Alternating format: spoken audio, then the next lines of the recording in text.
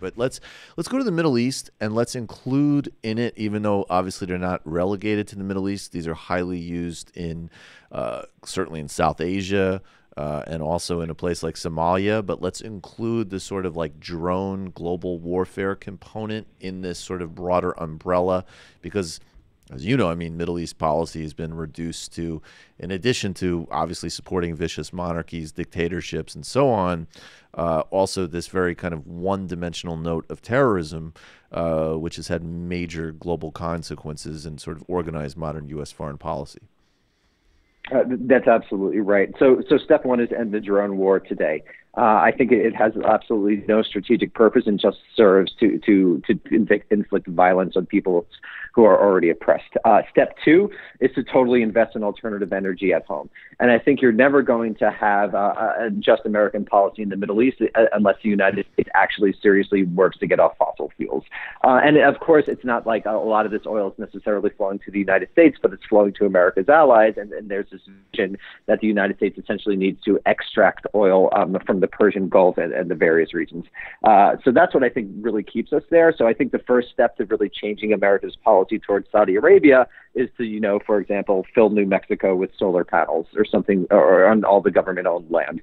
So that would be a first step, really reform energy policy. And once you do that, then a lot of your opportunity of your imagination really opens up. So you could totally reform the Saudi Arabian relationship, really essentially end it, stop providing the Saudi military with, and also, of course, the Israeli government with millions of dollars in arms. I think you would stop supporting a Likud Israeli government that totally expands, that constantly abuses Gaza to really a terrible, an almost an unimaginable degree what the Israeli government does with regards to Gaza and the Gaza blockade. So use America's enormous overweening influence on Israeli politics to really change Israeli policy with regard to Gaza and also with regard to the West Bank, develop some sort of reparations policy at the very least for those Palestinians who were expelled during the Nakba, and all of those really terrible crimes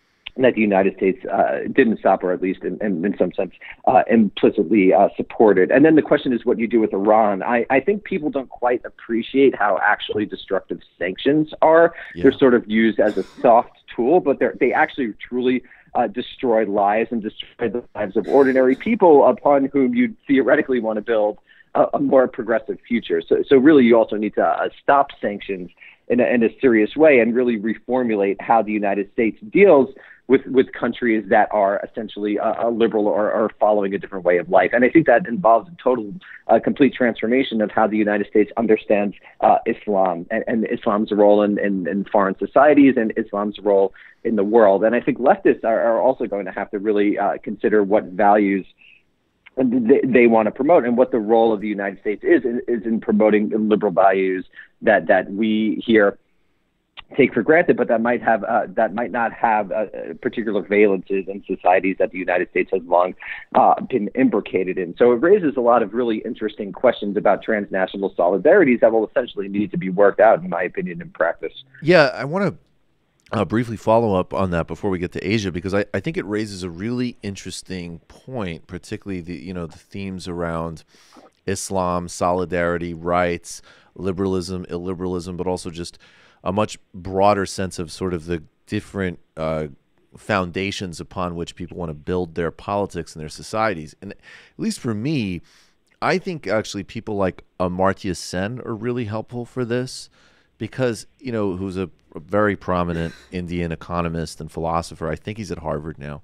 And his sort of argument going back to the 90s specifically, he was actually answering autocrats in Singapore and Malaysia who were putting across this thing called Asian values, which, in contrast to the sort of anti-Muslim bias of American and European elites, they were kind of drawn to some of these Asian values debates, because Asian values ideas, because places like Singapore and Malaysia were certainly posted incredible gains and accomplishments in terms of market development, but also were very, very socially repressive. Like the idea of, getting caned in Singapore for spitting on the street is actually like not an urban myth. Like that actually has happened. Right. And so Right. these guys said, look, we have a different way of organizing our society. We're building it on Confucian values and so on and so forth. And basically to just make it really simple, I mean, Sen's intervention was, look, the Western idea that the only place in the world that came up with an idea of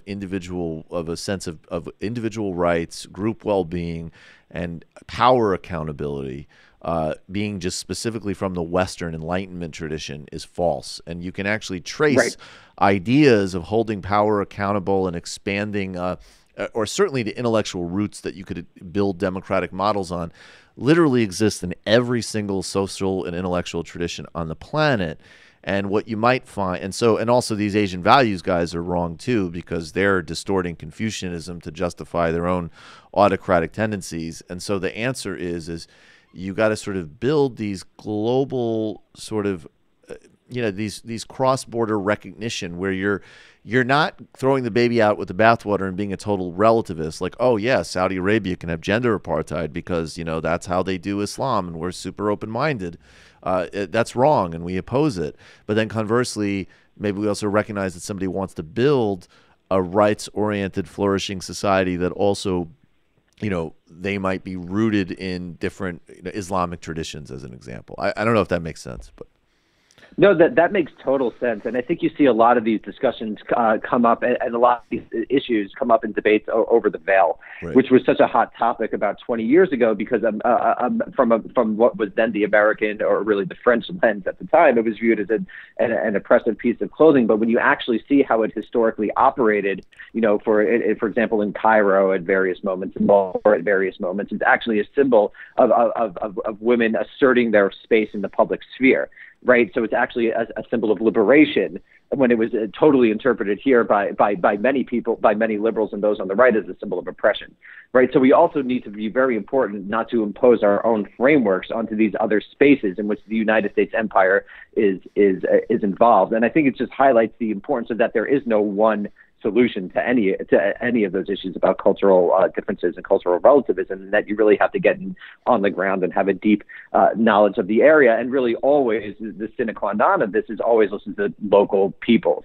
If you're a member of an American NGO that happens to have a lot of resources, you should never, ever, or a left-wing NGO or whatever it may be, a good organization. There's a lot of problems with NGOs. We can get into that in a different case. But let's say you're a good person trying to do good things.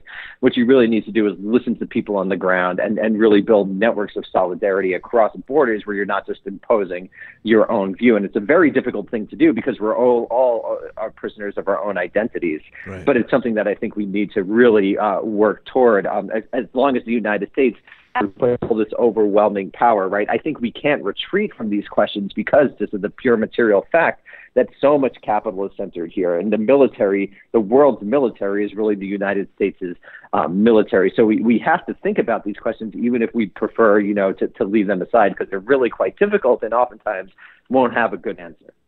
100%. All right. Asia, which I know that's huge, but I don't know. So what do we, obviously there's the North Korea dimension, there's China, the reemergence of sort of power politics, TPP, right. India, whatever way you want to take it. But what's the progressive orientation towards Asia? So I think this is really important because I think this will be a big division between progressives like myself and realists like Stephen Walt and John Mersheimer.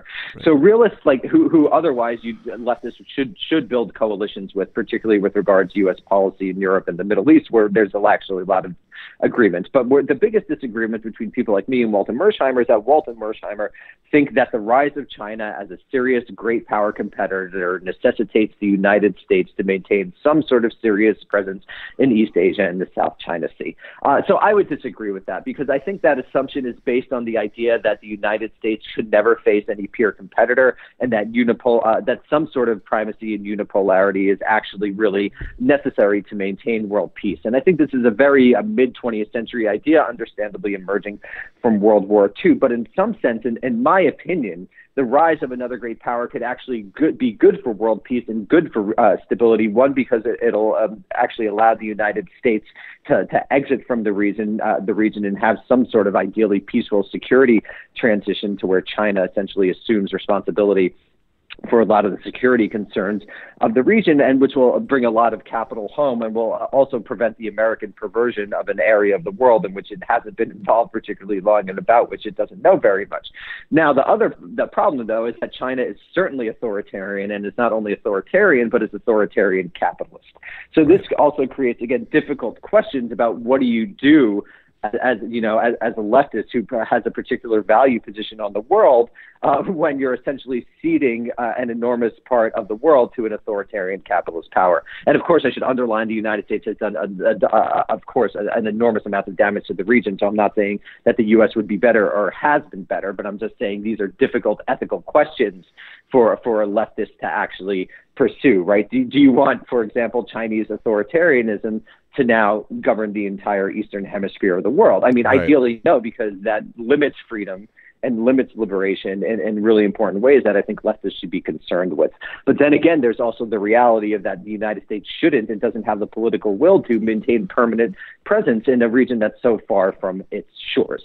So I think the first step to do is get beyond this idea that a great power competitor is always necessarily negative for the United States. But then we really have to think through what we as leftists do to help combat the authoritarian impulses of the Chinese Communist Party. And it's not an easy question. Now, I think some of these things will be regionally worked out on their own, particularly the Sino-Indian conflict, which is kind of always at a low ebb. But I think with the rise of Modi, it's getting even more powerful, another member of this authoritarian axis that Bernie had pointed out in a recent speech. So I think in some sense, it's up to the peoples of this part of the world to work out their own history for them without the perversions of the United States. But we in the United States could also take some sort of, at least sort of ethical position about what is the proper way to resist authoritarianism or to transform it in a democratic and liberatory direction. Yeah, and without military aid. Without military aid, but and included in that right. already, issues that I don't want to, that of course, I mean, I understand why people I think there's like three steps, right? There's the sort of recognition that human rights are a proxy and have absolutely, including, literally like a proxy for U.S. militarism and invasions, right. and also, but even in a more soft variety, a proxy to formalize a Western-dominated order. Okay, that's a very valuable and correct critique, and there's a certain intelligence and corrective in, don't get your own house in order. Particularly, I mean, if you're in the United States, focus on what you're doing in Yemen or, and so on, 100%. But I think the third step is there is this, if you really have this left perspective, there is a real concept of global solidarity. And so therefore, like the Uyghur population can't be eliminated in that. The occupation of Tibet, one can have whatever view they want to have of, Tibetan society. And I would recognize, sure, there's some romanticism. I think there's also, that's another area where there's been an overcorrected critique of that society as well. All of that being as it may, it's occupied and it's being, culturally cleansed and environmentally destroyed. These are real issues of anybody who is concerned about these issues wherever they may take place.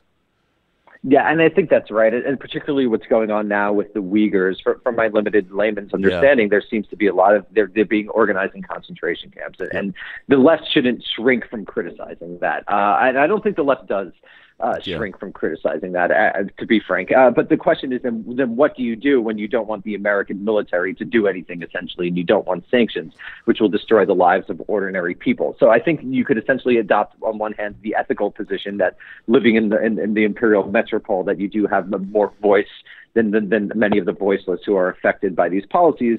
And then on the other hand, I think, like you said, build true global solidarities, whether they be working class solidarities, whether they be cultural solidarities or whatever it may be, build these sorts of solidarities so that at least you could give aid and assistance to those living within these societies who want to transform it in ideally a peaceful way, mostly because I think any other non-peaceful way will be immediately crushed by the awesome power of the Chinese military. Let's go to Africa.